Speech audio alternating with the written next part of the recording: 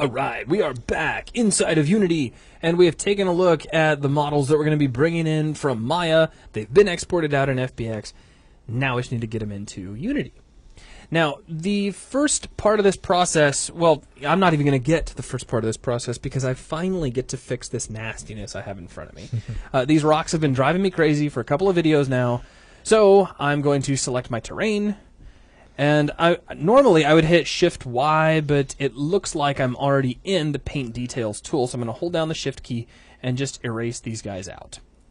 Now, after I put my tunnel in here, it's entirely possible that it would look better if I added some more rocks in, or maybe added in some trees, or maybe even resculpted parts of the terrain to snug it up a little bit where the tunnel is. And if you'd like to do that sort of thing, you're more than welcome to do it. That's totally cool.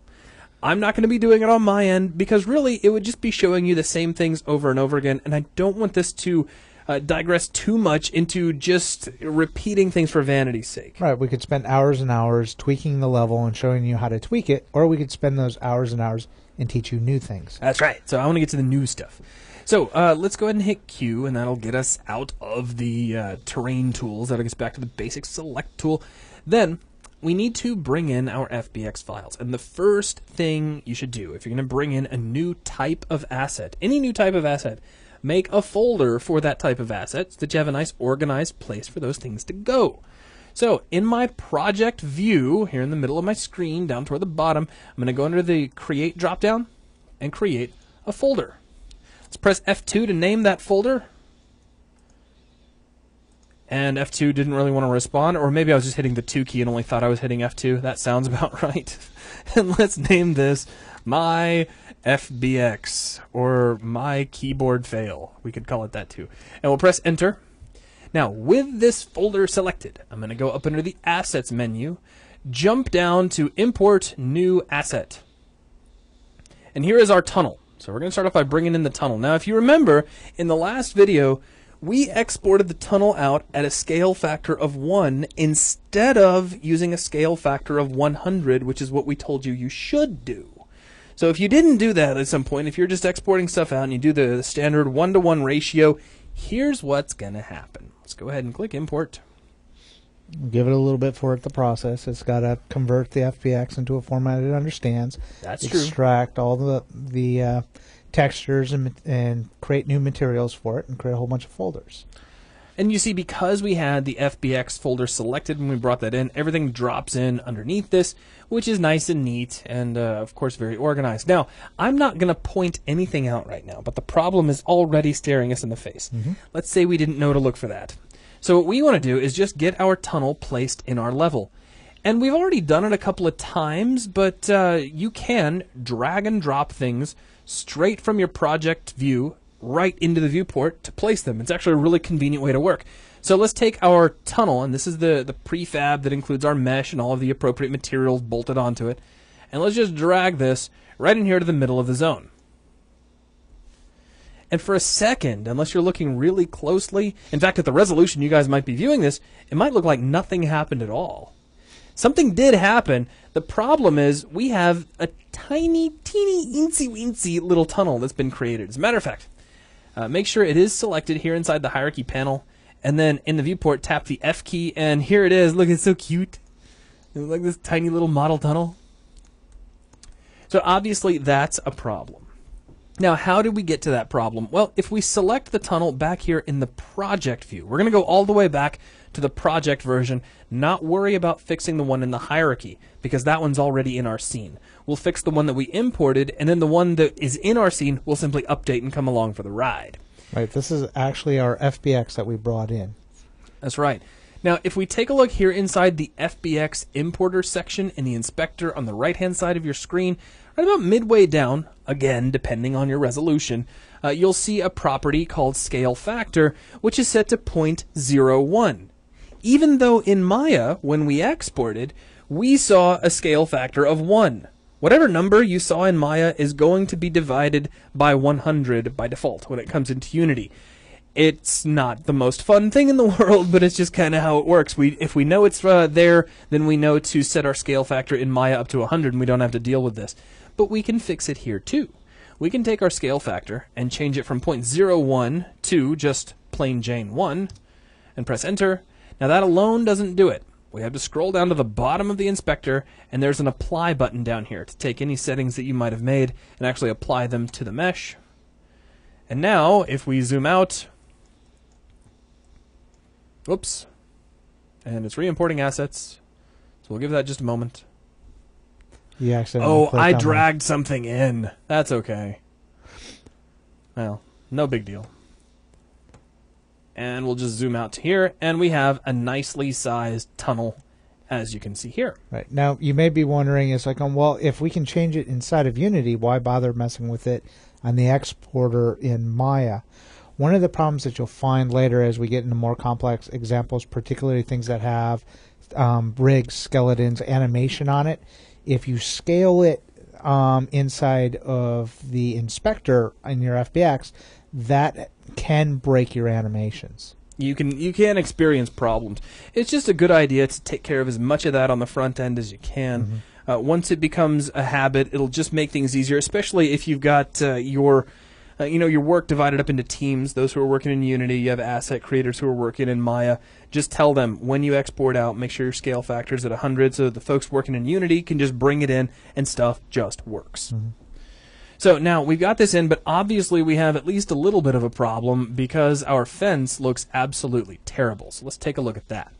Here inside of our materials folder, we have our fence mat and our tunnel mat. Let's click on the fence mat. And there's a couple of things. We have some other textures that are available here. Now, the textures that came along include a bump map as well as the diffuse with an alpha.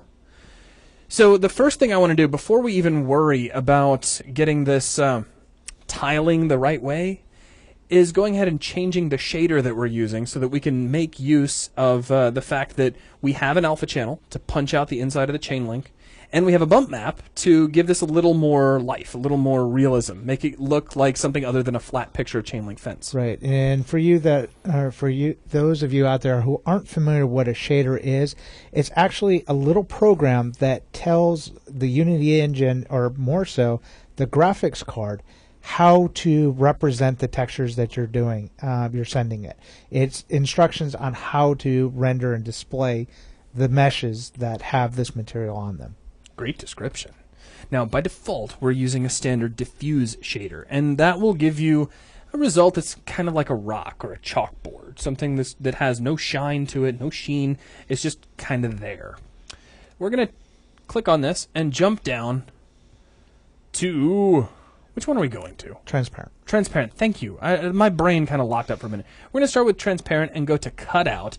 And the reason we're using cutout is because we have an alpha channel that we're going to use to determine what parts of the material are visible and what parts aren't. And we're going to use bumped diffuse because we have a bump map and we have a diffuse map. And what that means is we'll have the ability to use a bump map. If you're unfamiliar with a bump map, I'm not going to get into the hardcore mechanics of it, but it's a black and white image that allows you to simulate lumps, bumps, kind of a tactile surface for your texture. And we'll use bump diffuse. Now, as soon as we do that, suddenly we can see through everything because our alpha channel is pretty much already set up exactly the way it needs to be. So everything just kind of works.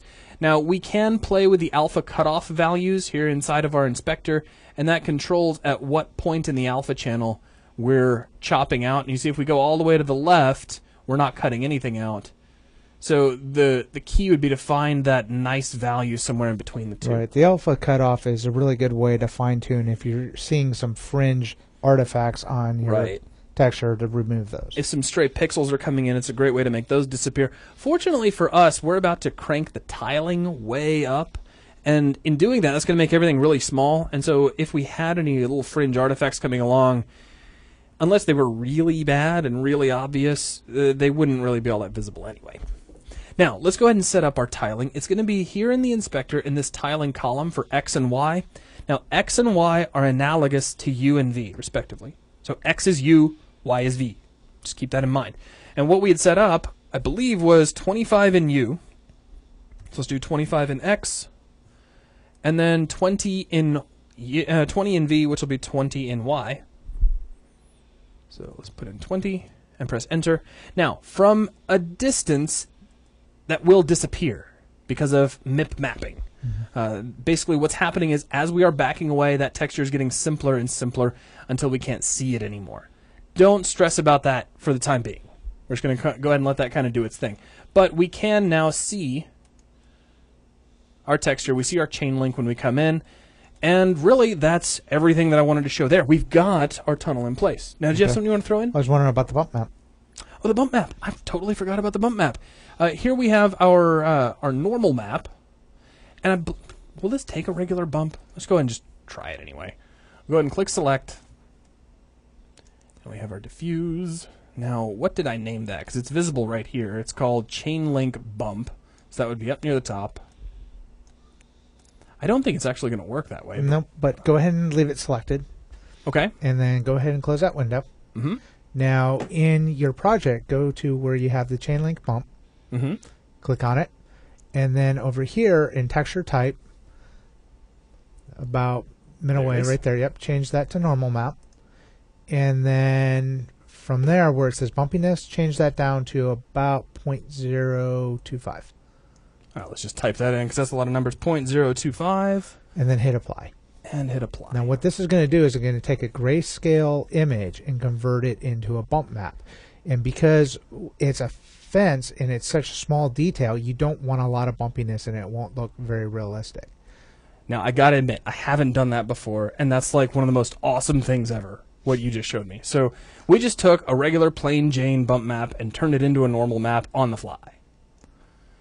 Now, if we go back over to our material, you'll see we now have a normal map in there, and we need to make sure this is tiling appropriately as well. In fact, if we look really closely, and this may not even be showing up in the video, we have this little tiny chain link pattern and then a great big bump pattern underneath it, which looks neat but kind of useless.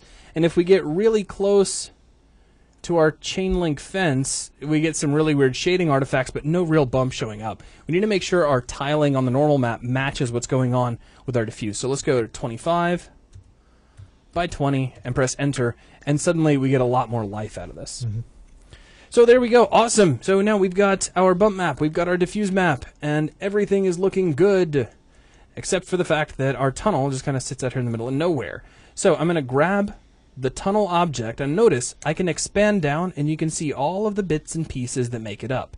We don't want to mess with those. We want to grab it at the tunnel level, and we'll hit W to grab the move tool, and we'll just slide this back. Now, you can do other things to it. You could scale it up if you wanted to. You could rotate it if you needed it to face a specific direction. You have all that kind of power, but we'll leave it just kind of plugged right here into the wall. And let's go ahead and just press play and see what this looks like.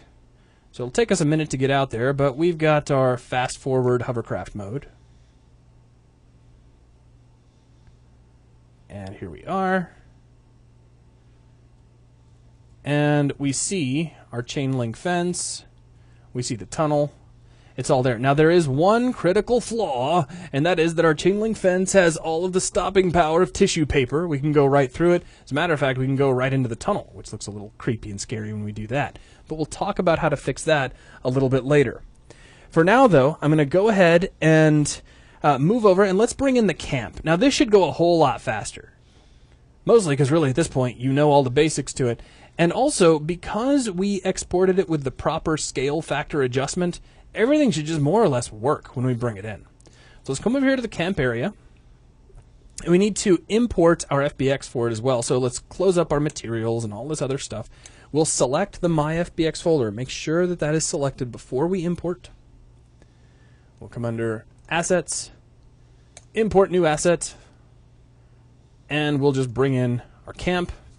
Give that a moment to process, just like we did before. And it's already here, so that's great. So now you can see the actual prefab itself. It's got the little tiny 3D box next to it. And we can drag that in, and there we go. There's our tent, our campground, our benches. I'll go ahead and hit F so we can kind of frame up on it. Now we can position this. Let's go ahead and hit the E key, and that'll bring up our rotate tool. And I want to rotate this in a perfectly flat manner. So I'm going to click on the green axis. This will rotate it around the Y axis. Sort of spin everything around.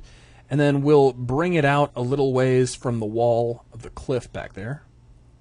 Now, because I did not condense everything down to a single polygon mesh, we still have some editability in where everything is at this point. We're not limited to leaving this all as one object, though we can move it, as you saw, in one object form by grabbing the camp object at the very top. Now, if we expand the camp game object, underneath this we see the bench, we see the fire pit, we see the tent, etc., and so on. So I can take each one of these benches and we can scoot them around a little. So we could say maybe bring this bench a little closer to the fire, push it down into the ground a little bit more if you wanted to do that. We could take bench number 2, scoot it over. Now, I'm just making random adjustments just to show you that you can. You could even do something a little more bizarre if you were so inclined. You could grab, like the tent, for example, and hit Control D. Now, as soon as we do this, we do get a warning that we're about to lose the connection to our parent object. That's fine. I'm not worried about that. We'll go ahead and click Continue. And now we actually have a second tent. So if we wanted 2 tents for our campsite, we can do that. Or when we had a whole campground, we could have put all the different campsites in. Heck yeah, that'd have been great. All we needed at that point is, some, tennis courts and anyways. So now we've got all of this set up, and really that's it. Well, did you want to show them what happens with the character controller when you scale it back down to something a little bit more reasonable? Actually, let's just take a look at the character controller now that we've got our campsite in. Now you'll notice that everything looks about right. I mean, that's a biggish tent. I mean, usually when I go camping, I don't have a tent that large, but I've seen tents that large, so it doesn't look too scary. And these benches look, nice and big and comfy, but not, particularly too terribly oversized. But if we take a look at our character controller, come back over here to the first-person controller. First off, we have our height setting, which is currently set to 2 meters. Mm-hmm. So let's pull this down. Now, what do you want to set this down to, Lee? Let's go about 1.67. All right. That'll put you at about 5.5 foot for eye height. And you see that our little capsule inside shrinks down a little bit. Now, what else do we need to change? We need to change the camera offset. All right, so let's grab the main camera. So dial that down to about 0.835 on the Y. All right, so we'll grab our Y transform that's underneath position at the very top, and we're going to set that to what again? 0.835. 835, and that's going to be analogous to what, about 5.5 feet, you well, said? it's about half of the 1.67, so it should put your eye height at about 5.5 foot. All right. So now we hit play, and now our tent feels a whole lot bigger. Our campfire looks really big. Our benches look massive. But this is about how they really are. Mm-hmm. So you've just seen 2 ways to tackle the same problem. We could have built everything at a more natural size inside of Maya, and then when we brought it in, simply changed our first-person controller. Or, you can also just bulk things up. It depends on a lot of different factors and how you're building. Right. Usually, when you're getting into it, you have to be aware of where the camera is going to be above the ground because it changes your sense of scale. Now, if you were to take the same thing, run around in the world, you'll notice that the whole world seems bigger. Oh, everything feels bigger. So because we're a lot closer to the ground now, and that's just kind of how it works. So it's just an illusion that you have to be aware of. But if you're designing to a set of specs and you have a team of asset developers, builders for you, developers, yeah, you need to know ahead of time what scale everything's supposed to be built in. Otherwise, you'll find yourself in a situation in the future where assets that you get aren't going to line up with other assets that come from other developers. They may not fit in the world, and you're going to have a lot of problems scaling everything out. That's right. You don't want to waste time doing that. Now, on that note, I did just tap undo several times to put everything back where it was because we had already kind of built everything with this default height in mind. So I think with that, we have everything all established. We've brought in our objects, and you'll notice none of them collide at this point, and that's something we're actually going to take a look at in the next video, how to set up colliding objects to keep our player from just walking through the tent, from walking through the chain link fence, and all that sort of thing. But unless there's anything else you want to throw out... No, that's it for me. Okay, then that wraps things up for this video. Thanks a lot.